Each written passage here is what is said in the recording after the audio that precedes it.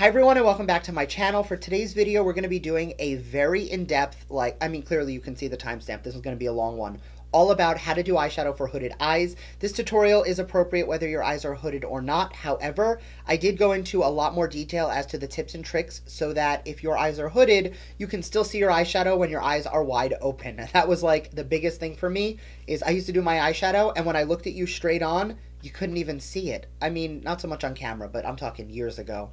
It's definitely a skill that has evolved over time, and I have gotten a lot more tips and tricks down, and they are all going to be spelt out very clearly in today's video. So if that's something you're into, make sure to keep on watching, and please don't forget to subscribe because I do upload 3 times a week, and that is the best way to stay up to date on all the fun stuff I'm posting. So whether or not you have hooded eyes, this tutorial is still going to be very helpful because it's just going to be a really pretty look, and it's going to help you cheating your eyes to make them look a little bit bigger. If they're downturned, it's going to help to make them look a little more uplifted, and all in all, it's just going to help to redefine your eye shape. So let's jump into it.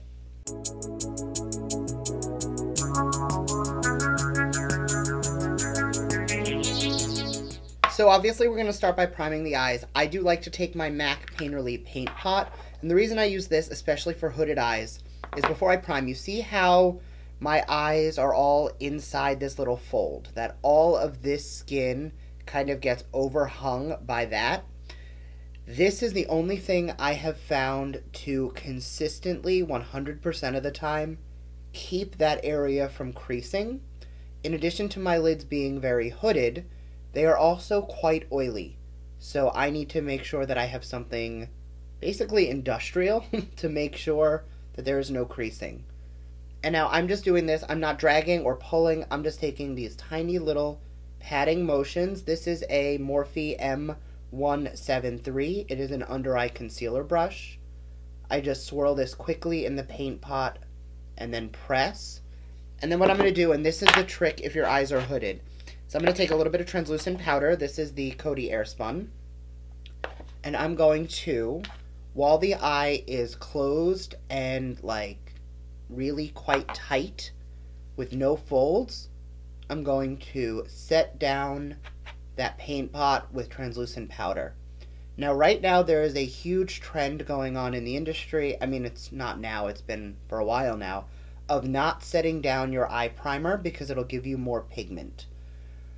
While that is the case, the issue you're going to run into is that even though you're going to have more pigment, the eyelid is still going to fold. So what I'm doing is I am keeping the lid closed until this primer is dry, and then I'm going to very slowly open the eye, and you'll notice how much more lid space I have because that paint pot being set down is actually, think of it like a piece of paper.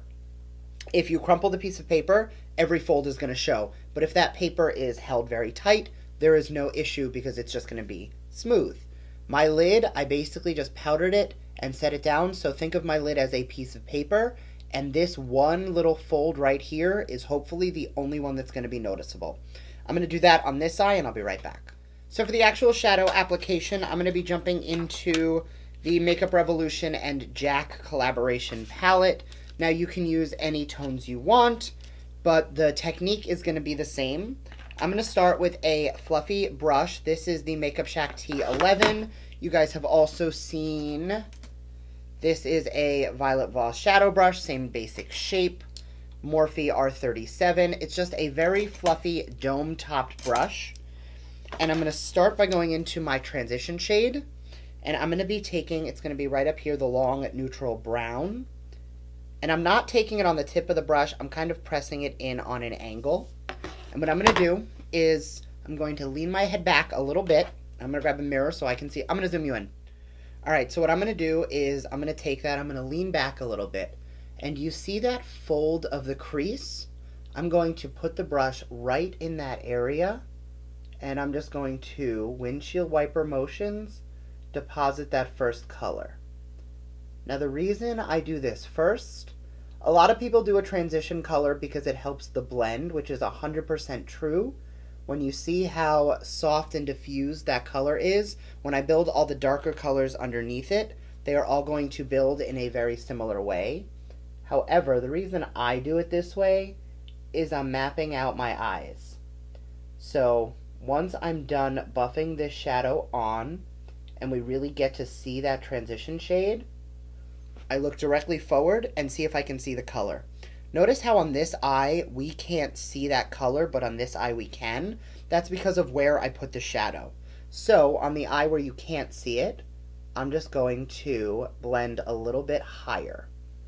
Now this is a trick you can use whether your eyes are hooded or not. Just to make the eye look bigger, you just take your transition a little bit higher, because this blended definition just makes the eyes look wider. So for me, now you see how you can kind of see that better on both sides.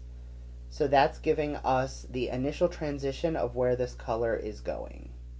So now that we have that down, we're going to blend out our crease shade. So I'm going to take this shade up here, which is like a soft pink, and I'm going to take that, instead of doing it on the side of the brush, I'm going to take it on the tip of the brush. And because of where we did it on the side of the brush before, it deposited most of that color in this region. I'm going to take the tip of the brush, and I'm actually going to go above that region. And this pink is just going to warm up that transition a little bit more and soften it a bit. So you see how this now is a little more blown out and a little bit more dramatic. The issue when you have hooded eyes is that your eyelids are a little more creasy, and the worst part is you tend to have less lid space. So by taking this color up and blending it up higher towards the brow, it gives the illusion that you have more room for eyeshadow than you do. Now that we have that, we've made the eyes seem higher and bigger. So when I do the underside, you'll see that we're going to basically do the same thing. But I treat this entire area as lid. So that when I'm blinking or the crease, normally if your eyes are a little bit smaller, I'm going to grab a smaller brush just so I can show you. This down here is the mobile lid. But on me, because of where that crease is, I want to take that higher, and I'm actually going to go all the way up to the socket of my eye, so that way when I blink, all of that is noticed, but when my eyes are open, you can still see whatever color I do choose to take on the lid. Next, on a flatter brush, this is the Morphe R39. I'm going to go into a darker, warmer tone, so I'm going to take this chocolate brown right here, and for this, I'm going to go on the side of the brush as well, and I'm going to take a decent amount of product. And what I'm going to do, here's my mirror, I'm going to, you see the socket of the eye right here? I'm going to press this color up to that socket, and then once the color is down, I'm going to gently go back and forth to soften that line. So you see how it's barely noticeable? That's because we haven't blended it up yet. But you see how the color is down where we want it? Once the color is where we want it, I'm going to go into the first brush, and I'm going to blend it into the crease and soften that. And by taking that higher, you're going to see that we are actually defining the outer portion of the eye. So when I blink, this is going to look higher, which is again going to make the eyes look a little bit more rounded. Now this is not going to be completely noticeable with the eyes open unless you really take it up. So I don't take it all the way up in the entire region. I only like to build it up in this area right here at the high part of the brow, because what that's going to do is that's going to trick the eye to look a little more upturned, because my eyes do tend to droop a little bit more. And then once that color is on, going back into the first shade, we're just going to blend out the edges and make sure everything is smooth.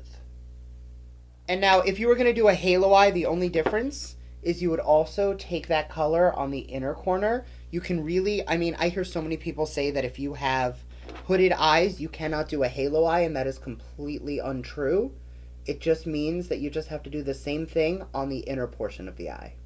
So the next thing we're going to do, because again, we have that hooded eye, when we take our color on the crease, it is going to dwarf the inner corner. So with no additional product on this brush, I'm just going to make sure that when I blend the crease, I also blend that color into the socket, almost leading into my nose contour. And what that's going to do is that's going to allow the inner corner to look a little bit bigger, so that when we go in with our lid shade, the eyes are going to look just a little bit more dramatic. So because the shades do tend to get muddy up top, and this is looking a little wide, I totally just dug my nail into that shade. I then like to go into a really light, well, this is a white. And what I'll do is I will blend under the brow bone. And what this is going to do is it's just going to soften those edges a little bit so that everything just looks a little bit softer. Now I know we're not done, but you see how that just made the eye look much larger and more dramatic? What I'm going to do now is I'm going to just throw on my lid shade. So I'm going to grab a flat packer brush and I'm going to load up on my metallic foil shade. Now I am going to spray it with a little bit of Fix Plus. This is just going to help it be more metallic, which if you like a more subtle look, that's fine. But another thing I find that it does by having that setting spray in that pigment is it helps to keep it from creasing. So I like to start in the middle of the lid right here to kind of see where it's still visible while my eye is open. And then what I'll do is I will feather that color towards the inner corner and I will actually trace the crease. I don't want to take it up into the socket of the eye, but I just want to make sure that the color is visible on the entire lid. And you see how when the eye is open, you can still see that lid color, even though I have this hood kind of drooping over it. And then, as if we did like a cream foundation and we didn't want it to crease or crack, I'm going to take a little bit of that same eyeshadow dry, and I'm just going to almost set down that setting spray just to lock this color in. Again, because my eyes are hooded and a whole lot more oily, that is what it's going to take to make sure that this doesn't crease or crack throughout the day. Then dipping back into that first brush, I'm just going to buff out the crease a little bit to make sure that none of that shimmer is sitting in the crease, accentuating lines or texture. And I know this is going to look a little odd until there's mascara and lashes on, but this is the general shape. Now again, you can do this same technique whether or not your lashes or your lids are hooded and just get that same larger effect. What I'm going to do now, and this is not so much for hooded lids and more for downturned eyes, I'm going to take that first brush with a tiny bit of that dark brown just on the tip, and I'm actually just going to look down, and by doing this, I can see where that shape is, and just connect my lower lash line to where the lid extends. Now I only take that about this far into the eye, like a third of the way, because if I go all the way, it's going to be way too blown out, way too smoky, and it's going to make my eyes look smaller, and that kind of defeats the purpose with what we're going for today. Instead, I'm going to grab that color switch. I'm going to clean off this brush, or if you have multiples, you can do that too. I do have a few just like it, but for the sake of the video, I'm just going to clean this one off, and then I'm just going to soften that color and blend it towards the inner corner.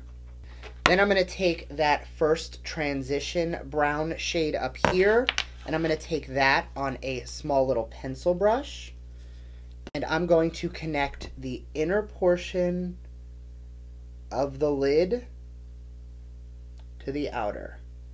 Now when I am doing this like smoky type eye, I don't like to take that shade all the way to the inner corner because I find that that defeats the purpose with all of the blending I did on the upper lid area to then, you know, ruin that down here. Instead, I just take a soft liner, which today I'm going to grab a brown liner, and I'm going to concentrate that on the outer portion of the eye and then lightly take it towards the inside. I definitely concentrated more on the outer portion and I took it a little bit lower. That's just going to help to exaggerate the almond shape of the eye a little bit. And then taking that same pencil brush, I'm just going to lightly blend that shadow just on the outer portion of the eye.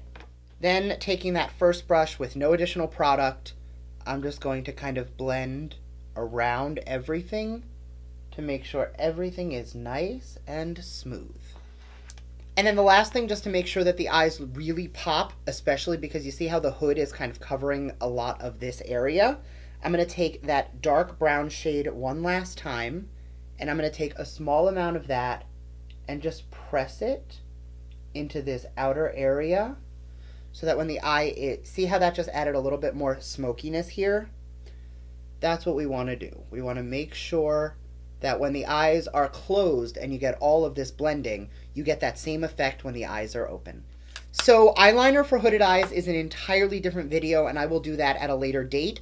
First off, because I don't personally love eyeliner on myself. Secondly, it's less about the eyeliner on my hoods and more about the fact that my eyes are downturned.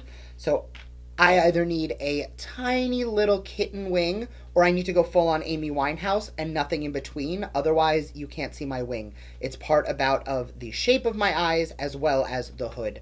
So the last thing I'm going to do before the eyeshadow portion is complete is I'm going to grab my highlighter that I used today, and I'm going to take that on the inner corner. So I just took a dense brush to place it down, and then taking a fluffier one, I'm just going to lightly pat out the outer portion of that just to soften it. That way you have that pinpoint blinding highlight like right on the inner corner itself. And then for the rest of that eye area, it's a little bit softer because I want that whole inner corner to be brightened, but I really want that pinpoint of brightness just in the tear duct. All right, I'm going to go quickly throw on a lash and I'll be right back. So 90% of the time I'm like, I'm going to go put on mascara and I end up wearing a lash. Today is actually the opposite.